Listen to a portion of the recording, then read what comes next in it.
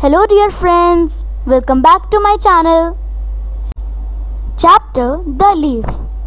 So dear fellows, while discussing chapter The Leaf, today we will learn of the fourth part of this chapter, Phylotaxy or arrangement of leaves on a stem. The links of the first three parts are provided in the description box. So let's learn about Phylotaxy. Phylotaxy. The arrangement of leaves on a stem is known as Phylotaxy. These arrangements are for getting maximum amount of light for photosynthesis.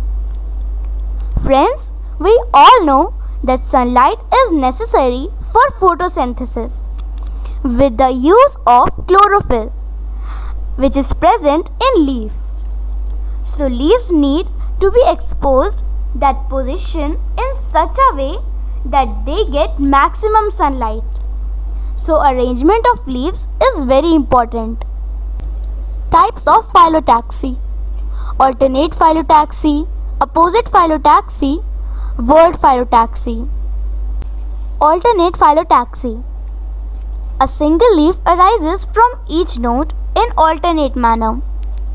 Examples: hibiscus, sunflower, mango. As you can see, only one leaf arises from each node, and each leaf alternates with each other, as same as in hibiscus. Opposite Phylotaxy. A pair of leaves arises from same node, which lie in opposite direction. Examples: guava, calotropis.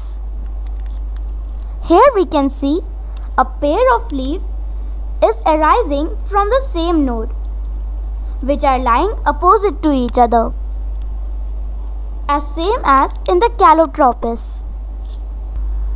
Word Phylotaxy. A set of 3 or more leaves grows from the same node. Example: Nerium oleander, Alstonia scholaris.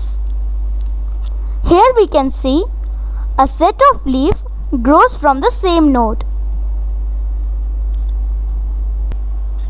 Thanks for watching, friends. Take care and bye-bye.